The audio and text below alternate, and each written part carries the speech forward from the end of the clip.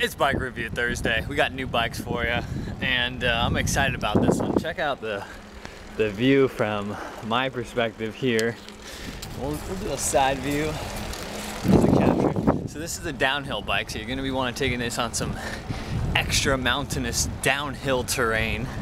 A lot of the ski resorts will close for the winter, and ooh, nice disc brakes. A lot of ski resorts close for the winter, and they'll want a bike like this. Let's go ahead and get a sidewalk shot of the bike. Walk through it. So you can see here a nice tape around the chainstay. Awesome derailleur with a nice, looks like a gold hanger there. We got 1, 2, 3, 4, 5, 6, 7, 8, 9 gears in the back. The hydraulic. We got the chain guards in the front. And then here's where the magic happens. You got a Fox shock here, which has over 8 inches of travel, which is just incredible. With the carbon Evo Link, pretty nice there. We have the active braking pivot with back here with Trex technology.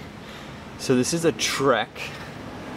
The actual brand, I don't know, I'll have to find it. It has an extremely relaxed geometry, so you can see that seat there. And then over on the front of the bike, I guess it's a rec.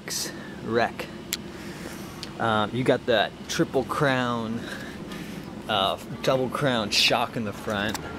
Awesome steering column, super customizable here for a longer one if you want. Simple, just front brake there, and then you got your gears for the rear, and nice brake levers here.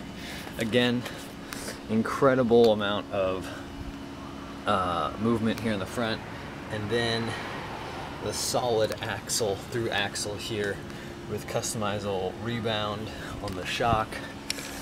Incredible amount of tread on these front tires. They're probably 3.0s. But if you just look at it, you can see how relaxed it is from the front fork slant to that back seat. So it really gives an easy amount of movement on the geometry. It's nothing like that though. But that's what we're dealing with here on this Thursday. The bike retails for a few grand, but you can get it now on Craigslist for a little under $3,000. So it's pretty sweet. There it is in action.